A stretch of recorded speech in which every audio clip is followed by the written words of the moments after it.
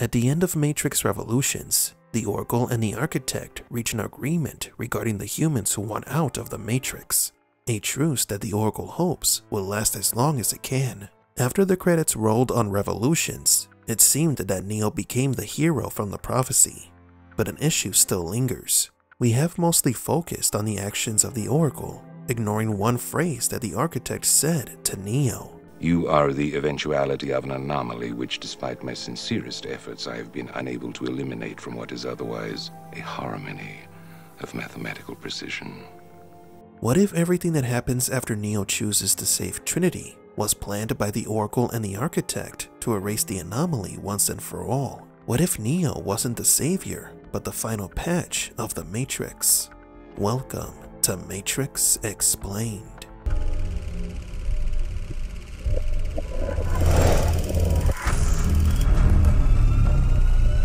Welcome to the desert of the real.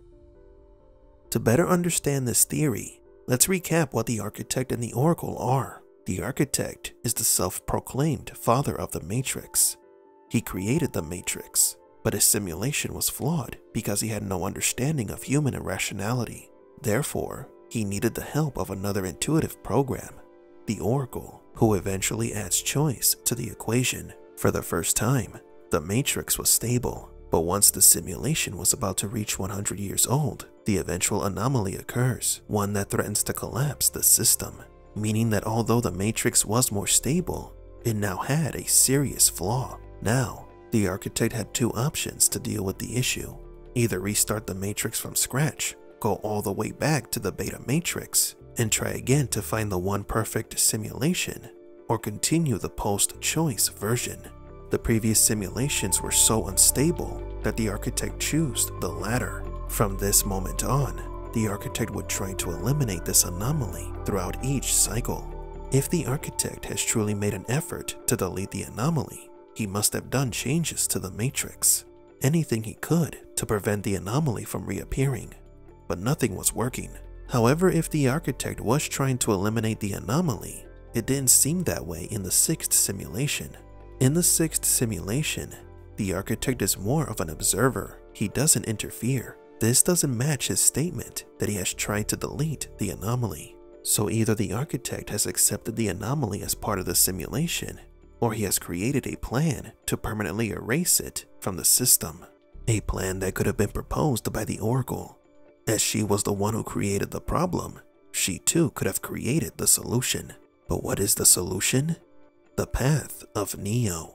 Neo must choose Trinity over Zion.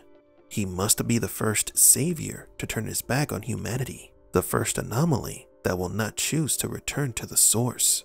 For this to happen, Neo's love must be programmed differently than his predecessors, the ones before Neo loved humanity in general. But Neo loved Trinity more than anyone else. Your 5 predecessors were, by design, based on a similar predication, a contingent affirmation that was meant to create a profound attachment to the rest of your species, facilitating the function of the One. While the others experienced this in a very general way, your experience is far more specific, vis-a-vis love. Trinity. This is where the Oracle comes into play, with her cookies and prophecies. She manipulates Neo and Trinity into falling in love with each other. Neo is resurrected thanks to Trinity's kiss, which altered the path of the One. He accidentally copies part of the anomaly's code onto Smith, creating a second anomaly. Neo makes a deal with Deus Ex Machina, and together they destroyed Smith. It is done. And he dies, and his body is taken away by the machines. The truce has been established, and Neo died a hero. But what if not? The Architect, with the help of the Oracle, was able to reach an understanding. The only way for the equation to continue is to cooperate with the Red Pills. The humans must choose to cooperate voluntarily, just as Neo did. The first step would be to use the false prophecy. The prophecy had been used in previous simulations to keep the inhabitants of Zion under control and lead the anomaly to the Architect. This time the prophecy changed after Neo sacrificed himself for everyone. The One becomes the savior of both humans and machines. The humans would continue to believe in the One, and his prophecy or religion. Smith also fulfilled a role of the common enemy, the threat that united both enemy parties. But why would the architect go through all this trouble? What was his ultimate goal? By the end of the 6th cycle, the anomaly was expelled from the simulation, and Zion wasn't destroyed, nor the Matrix rebooted, meaning that the cycle was broken, and possibly the architect finally managed to eliminate the anomaly. The Matrix cycle will continue down a different path. If the architect's plan was to eliminate the anomaly and achieve 100% effectiveness, then the ending of Revolutions makes sense, the truce and the Oracle's actions, since she put herself at risk to help establish the truce. This brings us to a realization. If the truce and the idea that Neo is the savior are lies, the machines continue to be in control. Only now, they have created another layer of deception. This is how they work.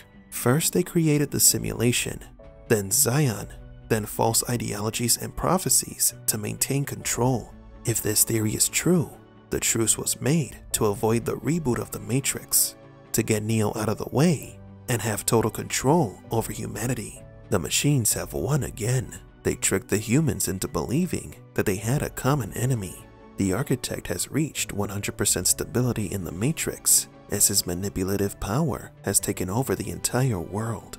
This could be the reason why Matrix 4 is a real thing, because although the anomaly no longer exists, Neo's body was possibly reconnected to the simulation, and somebody like the Merovingian could find him and wake him up to the truth, that the Smith crisis was a lie created to perpetuate the simulation and thus prevent the emergence of future anomalies. Yet there is still the question of who truly benefits from the truce, the machines, the humans, or the architect. What do you think I am? Human? But do you agree? Will a new anomaly arise, or did the architect achieve his goal of eliminating it permanently?